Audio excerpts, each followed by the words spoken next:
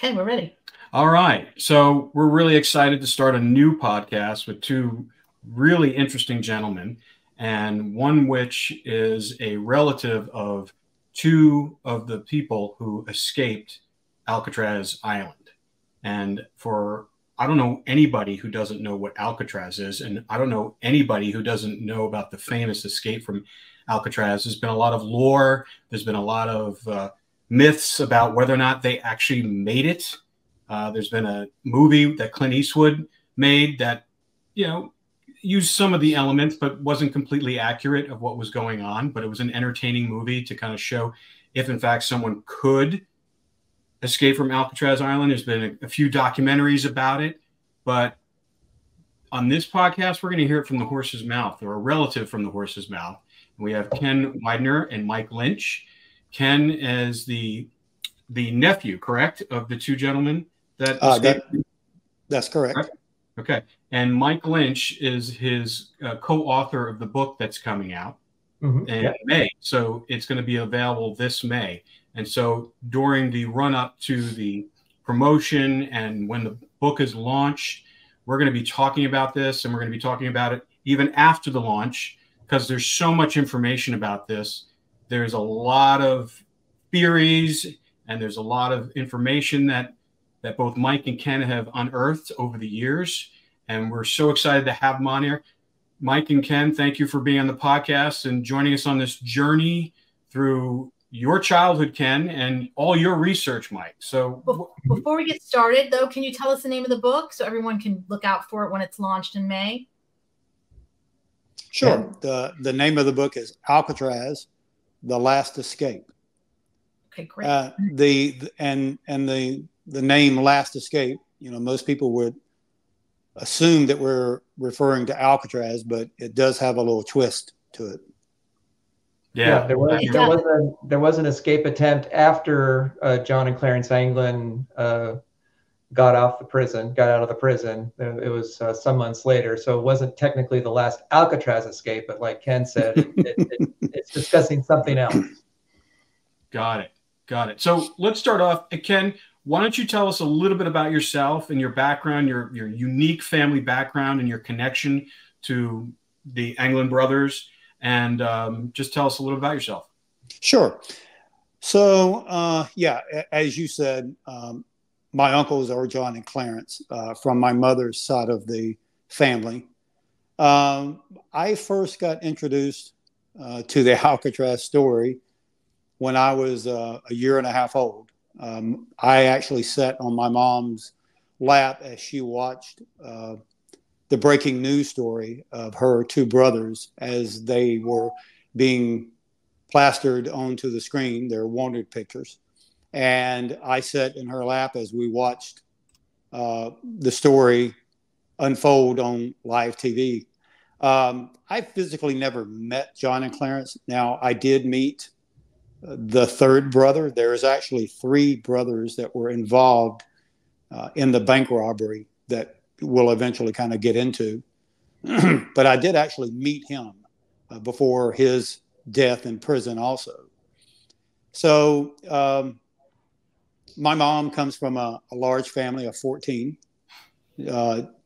John was number 6 in the lineup. Clarence was number 7, and my mother was number 10. So very large family. I have been experiencing Alcatraz all of my life. I probably didn't embrace it as much as I did starting in 2012. Growing up as a teenager, you pretty much try not to be someone who stands out in school. So I didn't really kind of talk about my past with my uncles until, like I said, in 2012, which we can talk about that in a few minutes. Did you meet your uncles? Did you know them? I never met John and Clarence. Like I said, I was born in 1961. They were already in Alcatraz at that time. Actually, Clarence showed up to Alcatraz from Leavenworth, where he had helped an escape plan with John. And he wound up showing up at Alcatraz just a few weeks before I was born. So did I physically meet them? No, but I knew all of the other family members, my aunts and uncles. And like I said, I did have the opportunity to be the last nephew to meet Alfred before his death in prison. And your family, I mean, having something like this happen in your family, it's tragic, but it's also, like you said, you didn't want the attention. So was it difficult for your mom and your family to deal with this over the years? How did they work through that? I would say the difficulty came from, at first, the FBI was very harsh on the family. Some of the stories that we can get into that I know happened. I know several FBI agents who came to our house as I grew up, questioning my mom over the number of years. And then eventually the U.S. Marshals took over, and we thought pretty much we had been left alone at that time. And, we find out years later that we were actually being surveilled. So we were actually being followed, and our phones were actually being tapped. Some people say, well, that's just, you're just making that up. But we actually found out that actually happened. Yeah. And even today, they do keep tabs on some of us, which is pretty amazing. I mean, it's 60-something years, and the possibility of my uncle still being alive is very slim. They would be in their 90s, and none of the Anglin brothers ever lived to be that age. So, but it was hard on them, because every time we got together every year for our Anglin reunion, they were missed along with Alfred. And so it was a big hole in the family. But I think over the years, they've come not so much to learn to not talk about it as they now like to share it. So it's really something that we want to get out and tell the true story about what actually happened. Yeah. Well, let me just, how did you and Mike connect and how long have you guys known each other? So and then I'll let Mike jump in. I can talk forever on this story, but as you can tell, in 2012, I had it's really what turned my kind of desire to tell the story was when I took my mom and her sister, the only two living relatives still left alive today, out to Alcatraz for the 50th anniversary. And while we were out there on the island, we were giving some interviews with some local news stations, and I believe there were some from around the world that had set up, the park rangers. And at the table was the current U.S. Marshal that was working the case, and I was beside him, my mom and her sister. And then on the other side was a writer, a famous writer for Alcatraz, and one of the guards. And anyway, one of the individuals made a very disparaging comments about my uncles. Basically said, well, the whole thing was constructed by Frank Morris, and John and Clarence were third, grade educated hicks, and they were lucky to be included. And I just got so mad. I said, that is not how it happened. I cannot believe that. So I made it my life mission to write this story. And I originally started out in 2016, and I wrote a screenplay. And of course, it really didn't. So I was told it was looked at by Clint Eastwood, and they said, well, it was very amateur, which it probably was. I'm not a writer. And so somehow Mike had saw something that I had posted on Facebook, and he reached out to me, and it took a number of years for him to convince me because I was going to shelve the thing. I just wasn't going to do anything with it after being told that it wasn't that great. And so Mike took a look at it, and he said, hey, we can construct this into a really good book.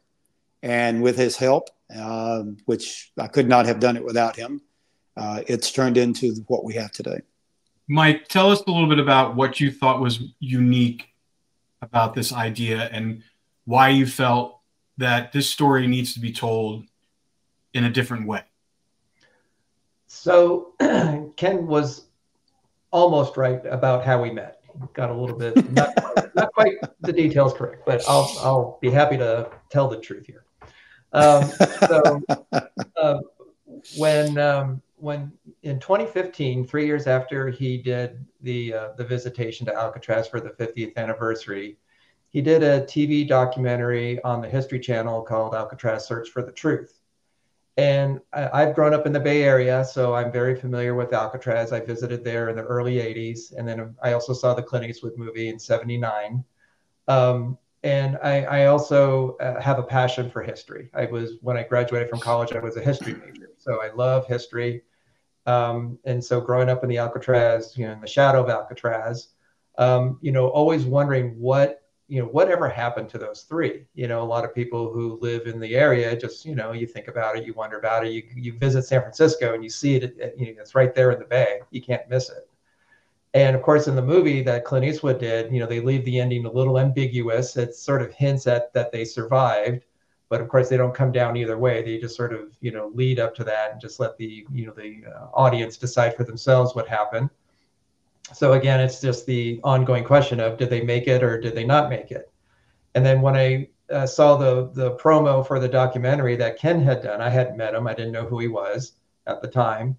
I thought, Search for the Truth. That sounds really interesting. And it was a 2-hour documentary. And, he and his brother David met with Art Roderick, who was a U.S. Marshal who had the case for a time. And then he was retired when they did the show. And Ken and his brother produced the now famous photograph of what they believed to be John and Clarence some years later, and some other documents that indicated very strongly that they did survive and that they were still alive at the time. And I was just very intrigued by that. I thought, wow, here is some real evidence to show that they did make it.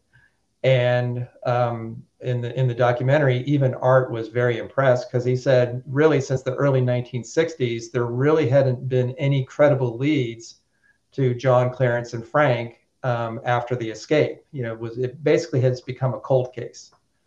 And when Ken and David produced that photograph, he was duly impressed. And so the remainder of the episode was examining some other pieces of evidence, and also trying to answer the question of what happened to Alfred when he died in prison in 1964 under very mysterious circumstances, which I'm sure we'll talk about in future episode. Most definitely. And so when I saw that, I thought, I just have to be a part of this. I have to be a part of this story. There's obviously a bigger story here. And so I reached out to Ken. I didn't know where he was. I just had to do a search for him on the internet. I finally tracked him down through his not TikTok. It was Facebook. Facebook. It wasn't Facebook. It wasn't your Facebook page. It was your tweet. You had a Twitter account.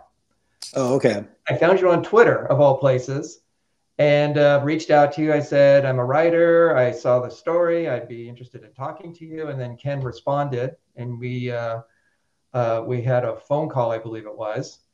And he was very cordial, very nice about it, but he would politely said, thank you for the offer, but I've already got a script.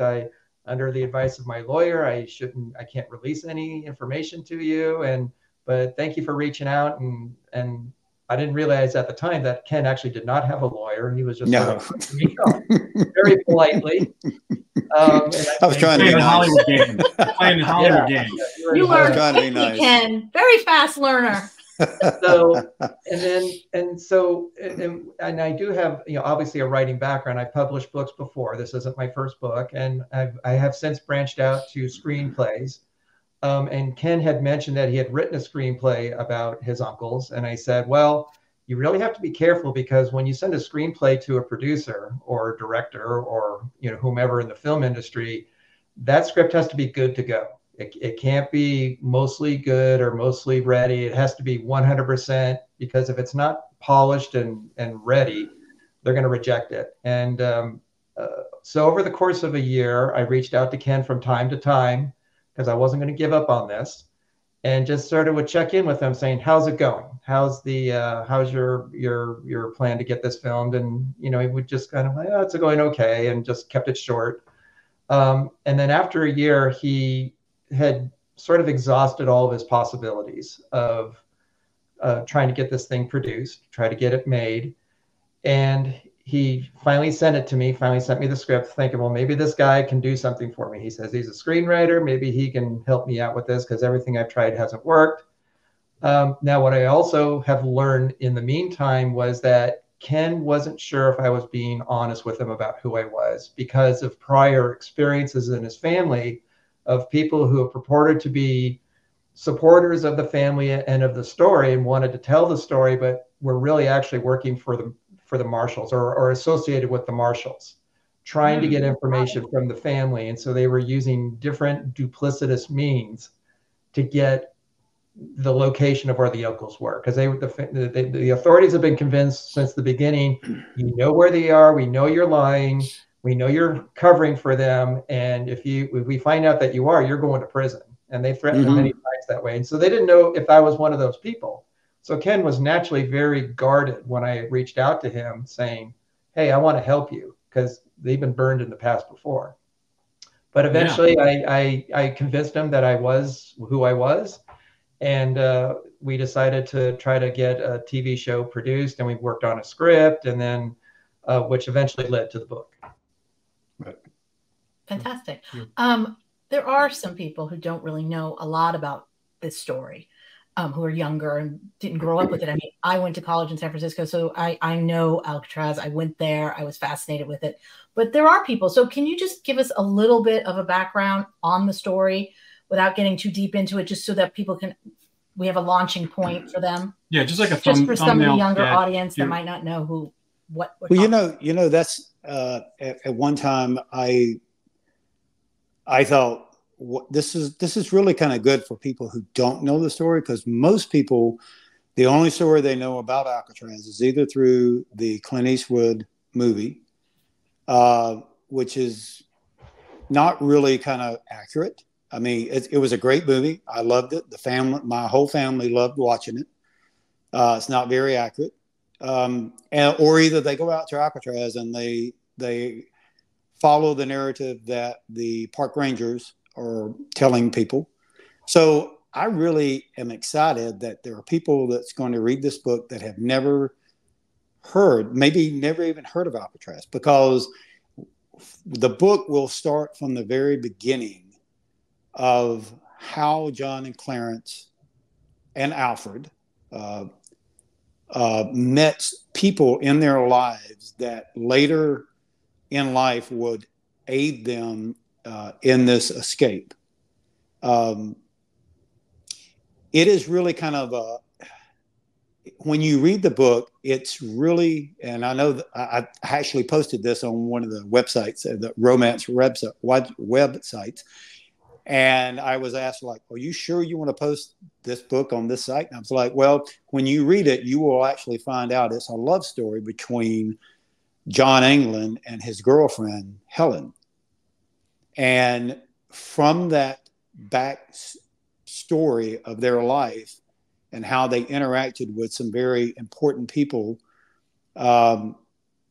it's the stories that shaped them into the people that gave them the ability to escape from Alcatraz. Because escaping from Alcatraz was no easy feat.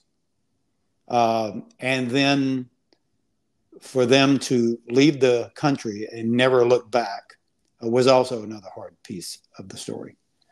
But people are going to really, when they read the book, they're going to go away and they're going to say, okay, I've learned something that I've never knew about Alcatraz and the people that were there. So, can you tell me a little bit about what they were convicted of? Oh, sure. They were convicted of robbing a bank in Montgomery, Alabama, in 1958, the early part of 1958. It was in Columbus, Alabama. Columbia, Alabama. Yeah. I'm so used to all these little spots. They were tried in Montgomery. It was Columbia. That's right. Yeah, Montgomery. And yes. So yeah, they robbed a bank. It was a very small town. Some people have thrown around different amounts. I've actually heard they stole 12,000, and then in the court documents it said 19,000, which they recovered every bit of it. But yeah, so it was a bank robbery, and then from there they were sent to federal prison. And I know we're kind of jumping around a little bit. That's the reason I like the book, because it goes into so much detail. And from previous escape attempts that they had tried in the federal prison system ultimately landed them in Alcatraz. Yeah, the thing about Alcatraz is that, with one exception, Mickey Cohen, who was a famous LA mobster, and he's a part of the story we'll talk about later. But other than Mickey Cohen, nobody was ever sent to Alcatraz, where if you were convicted of a federal crime, you were sent to another federal prison. And so in the case of the brothers, John and Clarence landed in Leavenworth in Kansas. And like Ken mentioned earlier, they tried to escape. And then usually what happened was, if in a federal prison, if you were a troublemaker, just causing difficulties for the administration or fellow inmates, or you tried to escape, that's when they sent you to Alcatraz. You were a problem inmate, and Alcatraz was the end of the line, because Alcatraz had a reputation for being very harsh. You had very few privileges. Everything had to be earned. I mean, other than a place to sleep and food and medicine, those are the only privileges you had, and everything else had to be earned. And if you broke the rules, they'd start taking your privileges away. And so Alcatraz had a very harsh reputation. And so that was where you went to be punished from, the prior prison. And that's what happened to John and Clarence. They tried to escape from Leavenworth, and then they were eventually, landed at Alcatraz. And they met up with Frank Morris, who was already there. And also the fourth man of the escape plot was Alan West, whom they'd previously known. And then there were others in the prison that were there as well that they had previously known. So when they all got together at Alcatraz in late 60, early 61, and because the prison population was relatively small, there were only about 250 inmates at any given time at Alcatraz. It went up and down a little bit, but that was generally the number. They all knew each other from prior incarcerations or associations over the years in the 50s. So they were not strangers. They knew what they were like. They knew what skills they had. And because when you're planning an escape attempt in any prison, you have to trust these people implicitly, because the possibility of the information getting out would work against you. If the escape plan had been found out, they would have added 2 years to their sentence right off the bat, if not more, depending on the situation. And there were snitches in the prisons that the guards were working with, that other inmates would let guards know what was going on if there was a plan being hatched, because they would curry favor with the guards, because they would either get privileges themselves or they would get their sentences reduced. So you always had to be on guard with who you talk to, because it could be the wrong person. And in the story with Frank Morris and Alan West, two of the other planners, there's a history for them that is not a good history. And there was some things that happened while they were planning, which we'll get into later, that affected Alan West's future as far as the escape goes. He was the fourth man, but he didn't make it out.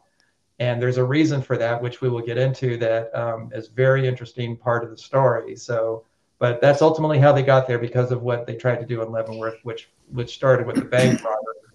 Now, I just want to say one thing. I mean, I had no idea it was just 200 people. I thought it was more. That's tiny. Yeah, that's tiny. So I'm sure everybody was intimate with everybody. They knew everybody inside there. Well, there were four, but there were also others involved that helped plan the escape. That they weren't a part of the escape itself, but they assisted in the escape because they had other things that they were trying to do, and they didn't want to take the chance, because the probability of them surviving the escape was very, very low. For example, at Alcatraz, if you were escaping and the guards saw you, they had orders of shoot to kill, no question. If you're making a run for it, you were going to be dead. And there were a number of Alcatraz inmates over the years who were shot and killed by the guards. So, that's correct. And then, of course, then you have the ocean, or the bay, which was very treacherous, cold water, sharks. The tides were a terrible problem. You can't outswim the tides in the bay. And so many people believe that they drowned and that they were washed out into the ocean, never to be seen again. But something too to remember about John and Clarence. Clarence was actually already on the run from a previous escape when they robbed the bank in Alabama, along with Alfred.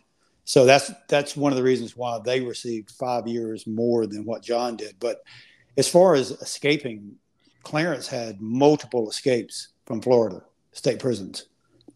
He probably at least a dozen. And like I said, he was already on the run along with his brother, who had been out for almost like 5 years on the run. He had escaped one of the Florida state prisons. So, these escapes were not something that was new to them. They were, I would say, they were probably expert escape artists. And when they got convicted in Alabama on the state charges, there's an entry in one of the FBI files where something occurred. There was some suspicion. I would assume that John and Clarence, or at least Clarence, was probably already planning something and either attempted something and it delayed his being transferred out to Leavenworth. And to correct something, that Mike said, when they originally left Alabama on their state prison, they sent Alfred back to Atlanta to do his federal time. And they sent John to Lewisburg, where he attempted to escape. And they had sent Clarence to Leavenworth. Well, when John tried to escape from Lewisburg, they sent him over to Leavenworth. And then the two of them together tried to hatch an escape plan and got caught. John wound up going straight from there to Alcatraz. And then Clarence followed shortly after, a few months after, and showed up there in January in '61. But as far as like Mike said, when you watch the movie like Escape from Alcatraz, you think, well, Frank Morris and the Anglin brothers is the first time they met, but they actually knew each other. They from spending time in a Florida prison. All four of them knew each other, which was really amazing. It was something that they all had experience at, and they put those escape minds together, and they pulled off one of the greatest prison escapes of all time. It's crazy. I mean, I just think about the two things I think people are really fascinated in the crime world are bank robberies, bank heists. We just had a huge one down here in LA over Easter weekend, 30 million they robbed from this. Oh, yeah. I heard about that. Yeah. 30 million. And they didn't even realize it was no alarms tripped or anything. And the experts are saying they're going to get away with it. There's because they can't track the money. So you have that and prison escapes. Okay. Right. Prison escapes. I mean, going all the way down to to me, one of my favorite movies is Papillon, which has I love that movie. Same kind of Alcatraz, European version of Escape from Alcatraz. It's crazy. Or the other one, the Midnight Run, Midnight Express. Yes. Actually, I know the guy who actually escaped from that prison. He's actually here in LA. But it's just so fascinating. And the fact that the type of personality that you have to be in order to kind of hatch a plan like that. And you can't be dumb. You got to be smart. You got to have your shit together to really kind of be able to come up and have that fortitude and that tenacity, and also the genius of coming up with Yes. How to engineer how you're gonna do it, and how you're gonna the timing and all these things that have to come into play in order for it to happen. Just the creating those dummy bodies and knowing how to get into those air vent systems, and the timing of the lights and the guard shifts and who's watching, and and the fact that you said that there was a lot of people in the prison, other inmates that might have known about it, who supported it, because who weren't snitches. They were all part of your uncle's escaping, and it's so Yes. fascinating how those kind of plans kind of come to fruition, and what goes on in their mind as they're sitting in their cell, and the fact that they had all this experience prior to getting out of prison. I mean, it's crazy. That's the reason I said that, in this book, when we take you back to the very beginning, John and Clarence, like I said, they grew up in a family of 14. My grandmother and grandfather were extremely poor. If you think of poor today, multiply that by 100, and that's what they were. They, to give you just a little small picture, they lived in a 4-room house, not a 4-bedroom, a 4-room house. It had no running water. It had no electricity. The windows only had shutters. They took baths on the back porch with water that they used to wash clothes in. There was a wooden stove that they cooked off of. And so this is the kind of environment. I mean, they were extremely poor. I mean, I can't even stress how poor these people were. But in that environment, they learned how to create stuff from nothing because they didn't have anything. And so my mom used to tell me about how they built a car. They made bicycles. They created toys for the other siblings that they had to watch. They were always inventing stuff. I used to say, when I learned about some of the things that they constructed, that John was like the MacGyver of the 1950s and 40s. He could take anything, and you would think, oh, it's a piece of trash, it's no good, and he would turn it into something useful. And so those skills, I believe, is what they relied upon when they were in Alcatraz, because like you said, they can't just go down to the hardware store and pick up a wrench if they needed the wrench, or if they need a flashlight. I mean, some of the things that they found after the escape, the FBI said it was just mind-blowing. I mean, they made a homemade flashlight. They made a periscope. They made tools. And all of these were constructed from the past of things that they had done before. Even like the dummy heads. Believe it or not, that wasn't the first time John and them had ever used dummy heads. So they used to use it when they were kids to sneak out of the house, and their dad wouldn't be able to catch them when they were gone. So, they were relying upon things that they grew up with that aided them in this escape. I think it's so interesting and so true, because we're so used to having everything at our disposal. You don't realize how poor people were back then and how they had to become creative just to survive. You take all those skills, correct. And then you take these people that meet like by fate in a prison before this, and then they meet again, and they all have the common goal of escaping. It's just like fate brought all these people together. It's fascinating. Yeah, well, they always say that once you go to prison the first time, and then that's where you learn how to become a real criminal, is inside those bars, because you start meeting all these other criminals and bank robbers, thieves, and you learn the skills of the trade, and when you get out, then you just keep on using them. But Alcatraz is in the middle of the San Francisco Bay, and it is cold and scary water. There's sharks everywhere. I mean, we'd go on a sailboat and you'd see a great white shark go right by. I mean, it's that kind of environment. But I used to think the same thing.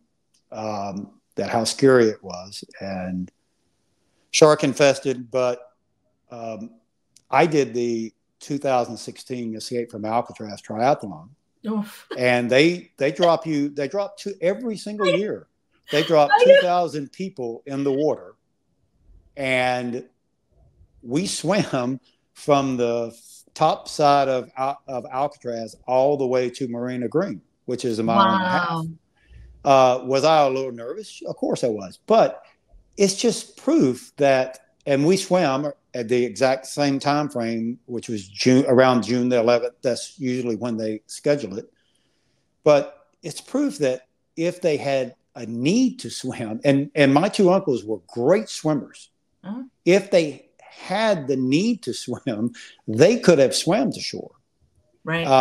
And when I did the race that year, there were several people, I'm assuming they were veterans, but there were two people that only had one arm and swam across it.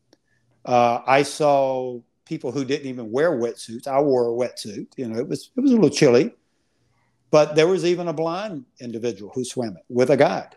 So I'm like going, if these people have the ability to do it, I can promise you my two uncles, if they had to have swim, they could have done it easily. Interesting. Really interesting. So to convince me that they got out there and something happened and they panicked and they drowned, I just, knowing the stories that I know about my uncles, that did not happen. But they never really kind of went into the water that much anyway. So don't you think they would have found them if that happened? I mean, of course. I mean, all three of them had life preservers that they created, own, and the one that they did find, or actually two, but one of the ones that they found which had a cut in it, they patched it. And this is in the FBI files. They filled it full of air and they set weights on top of it, and it held air for over an hour. And they even commented in the FBI file, it could have been maintained for a long period of time if you had just blew into the straw. So then they took the boat that they left behind, because there was actually two rafts. There was a smaller one that they had constructed, and they took it and inflated it, set weights on it, and it stayed inflated for hours. So this notion that, like you said, if something had happened and they drowned and they all were wearing life preservers that they created, then where are they? How come no one found them? This must drove the FBI and U.S. Marshals crazy. You know? Well, crazy. I think when you read this book, you're going to find out that, and I've always believed this myself, the FBI and the federal marshals have always known where they went. When you read this book, there is no way in hell that they did not know. If someone like me and Mike, and I'm not saying that we're dumb, but I'm just saying if an amateur person like me, and Mike's a professional writer, but if we're able to dig through this and find this information, you cannot tell me that these professionals did not know this. Yeah. Well, I think what happens is... Go ahead. There was a reason why they wanted them to stay gone. Oh, yeah. It's like I was saying. I was going to say that because we deal with law enforcement all the time on these cases, and we're pro law enforcement, huge supporters, but there's an element sometimes when they don't want to have any egg on their face. So they're better off kind of sweeping things under the rug as opposed to letting the truth come out, because it's only going to make them look worse off. And so I think that has a lot to do with it. And, not that they don't want to do their job, but it's just like, there's not resources to continue looking for this. These people, your uncles, weren't harming anybody. I mean, from what we know, they weren't killers. I don't believe they ever killed anyone that I'm aware of. But well, when they robbed the bank in Alabama in '58, John actually had to be convinced. He didn't want to do it because of the danger. Obviously, when you rob a bank, that's because they were small-time petty criminals. They broke into houses, they stole cars. They stole from stores. They were small-timers. And then when they decided to rob the bank, and they had their reasons of why they did that, which we'll get into later, John, the only way that he would do it is if he didn't want to use a real gun, so they used a toy gun that looked like a real one, and we have a picture of it in the book. And when they were in the midst of robbing the bank, there was a pregnant woman who was there who fainted, and Clarence rushed over to her in the middle of the robbery to make sure she was okay and gave her some water. And when she was fine and they got the money, that's when they took off in the car and drove off. So they didn't want to hurt anybody. They never did. They were never violent men. They were just basically thieves. No. That was sort of their criminality. And so they wanted the money. That's all they were concerned about. They didn't want to hurt anybody. And I also just want to mention one other thing, going back to the raft and them escaping. 2 years ago, Ken and I were on a show, Expedition Unknown, that was it was about the Alcatraz escape. And one of the things that we did in the show was we recreated the raft scene for because they were in the raft, and that the raft was being towed by a boat across the bay. And on the day that we filmed that, the water was very, very bad. It was very choppy, a lot of waves, a lot of wind. It was 6-foot seas. Yeah, it was very bad weather.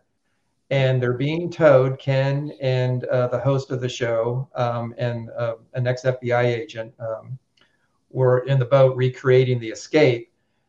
And at one point, the host, Josh Gates, fell out of the raft and was able to climb back into the raft pretty easily. I mean, he had to be pulled in, but he got back to the raft pretty easily, and then made it across the bay to where the piers are in San Francisco.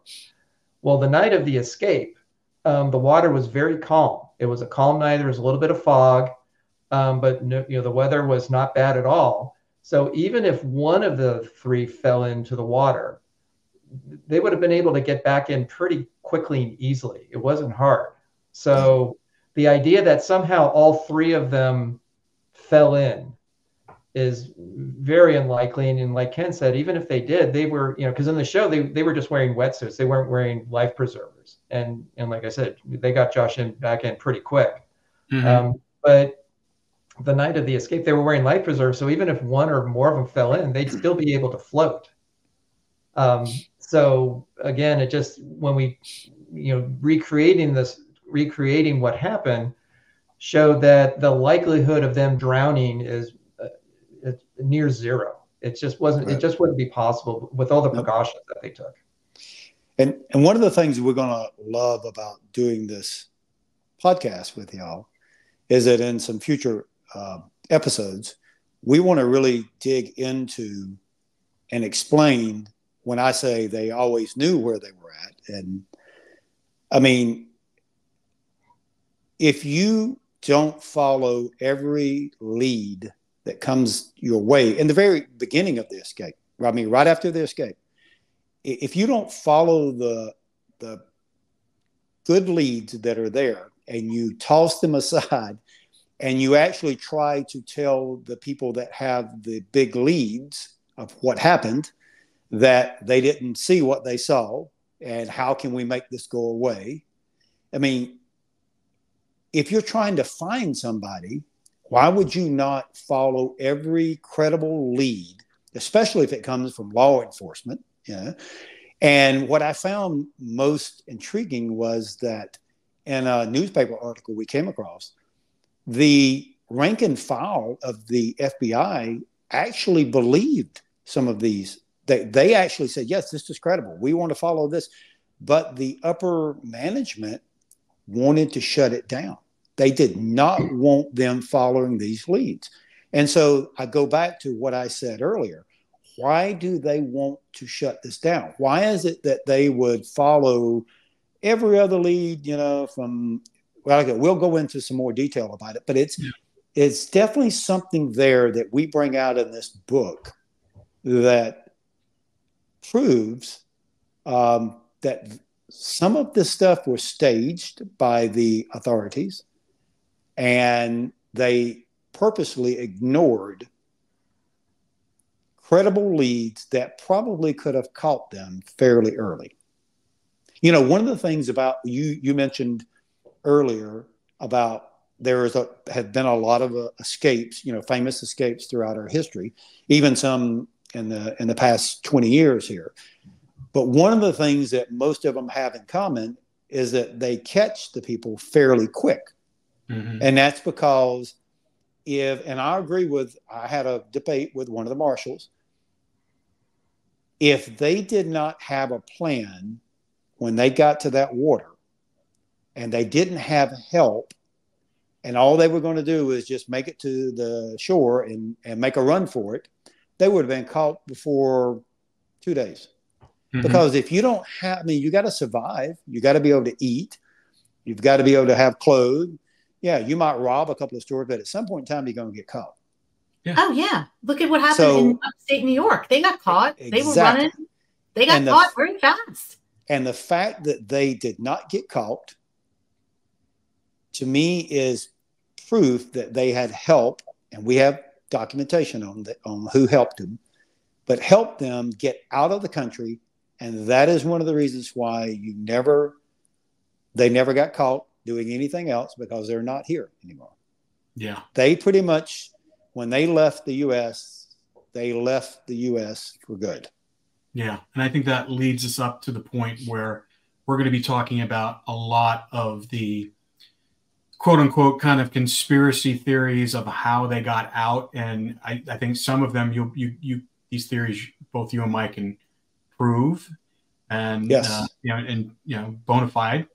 And so that's going to be really interesting to hear all of that stuff, because I've heard the story just based upon our preliminary interviews. And I'm going to tell our listeners, you're not going to believe what you're going to hear. It's such an amazing story. I mean, it's just deep. It's really deep. Yeah. There's a lot of familiar names that come up that you're going to be kind of shocked of. And that time of in the United States, the early 60s, you had a lot of stuff going on. You had, the civil rights thing was going on. You had JFK. You had, there's a lot of things going on in this country. Very turbulent times, much like what we're dealing with today. And right. So it's going to be interesting to really kind of unpack all of that information through both of your work. And it's just, I think it's fascinating that, that you have such a kind of unique family history connected to this seminal event that, that's crazy. I mean, I'm very interested in my family history. I'm like the only one in my family very interested in my family history. And me too. And we've gone back and we're constantly going back, but nothing as interesting as what went on in your family history. But still, it's. But what also is interesting to me is the charge. Like, if you look at today, like kids that are listening to this or younger people, they're looking at people just walking out, getting caught by police, being charged, and then walking out with no repercussions. And here are these two guys who didn't kill anybody. No. They just robbed a bank. And they were put in like a high federal maximum security prison. Oh, well, when we get into the actual, which I'm going to love the chapter that is around the trial, the federal and the state trial, they actually wanted to give them the death penalty in the state of Alabama for the state charges. Wow. Is a very incredible. They only, when we get to the story, and I'll leave that for another episode, but it is amazing what happened to them in the federal judicial system.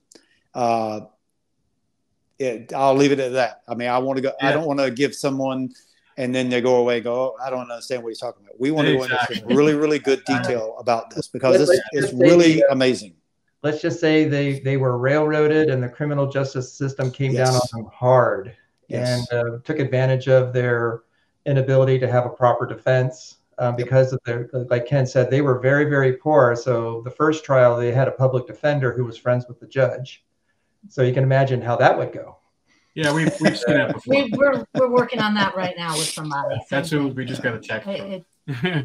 So yeah, it's what happened to them judiciously is just remarkable. It would never happen today, but this is in the South. Oh, it's happening. It happens. It's happening. It's happening right now. Well, you'd be surprised. This was the South in the late 1950s, and there was a whole nother standard back then. Oh, I'm sure. that I'm was. sure way I mean, looser. you could almost picture the courthouse, you know, like you would see in the 1950s with no windows and the shutters are open and it's smoky, you know, environment. That's pretty much about what they faced when it came to Alabama.